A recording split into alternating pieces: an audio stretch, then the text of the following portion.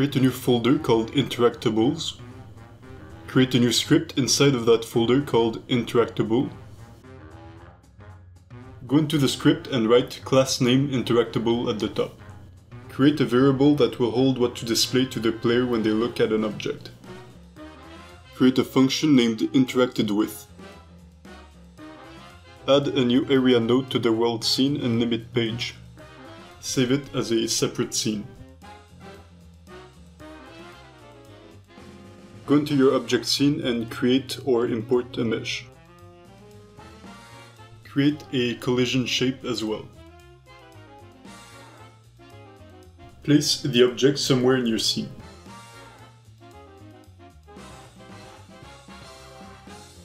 Go to the page scene and add a script. Replace extends area with extends interactable. Override the init function and use it to replace the interaction prompt text. Override interacted with and use it to free the object when it's collected. Go to the player scene and add a raycast as a child of the camera node.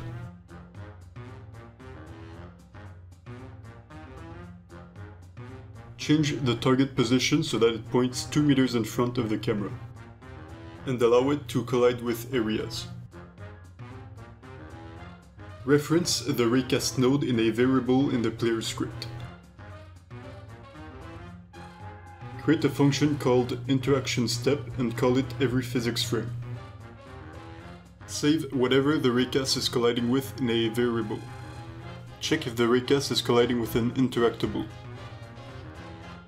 Check if the player pressed the interact key. If that's the case, tell the interactable that it has been interacted with. Go into project settings, input map, and create the interact action. Assign it to the E key.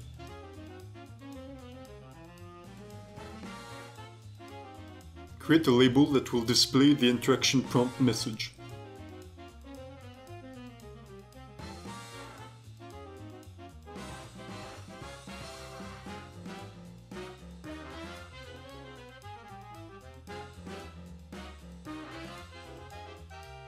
Give the UI node a script. Implement these two functions. One will change the visibility of the prompt and the other will change the text displayed. Go to the player script and make a reference to the UI.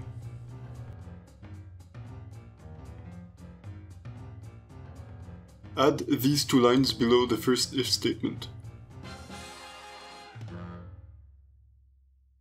Add an else statement to hide the interaction prompt when the player is no longer looking at an interactable. Create a script that will keep track of how many pages are left and add it as an autoload from the project settings.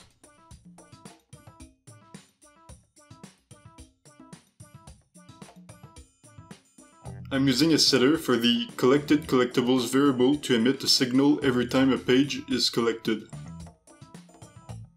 Go into the UI script and override the ready function. Connect the signal from the autoload to a function in the UI script that will update a page counter.